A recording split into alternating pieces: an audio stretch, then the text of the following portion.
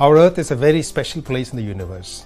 Knowing the early history of Earth and our solar system is an important step towards understanding planet formation and evolution around other stars.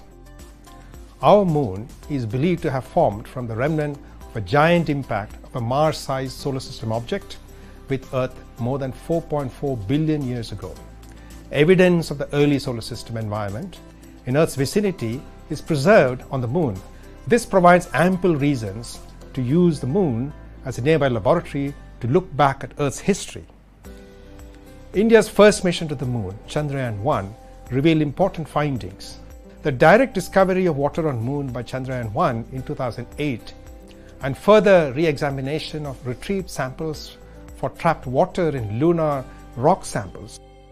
The very thin atmosphere of the Moon, called the surface boundary exosphere, also showed water content from Chandrayaan-1.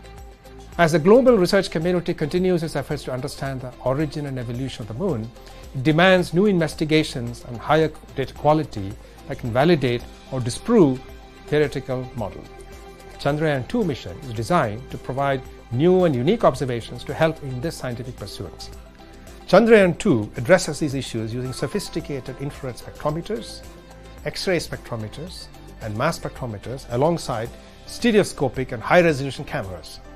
The advanced synthetic aperture radar on Chandrayaan-2 has a unique capability to look for water below the surface, identify the presence of water ice at depths of a few meters, an important input towards sustaining a future human presence on the Moon.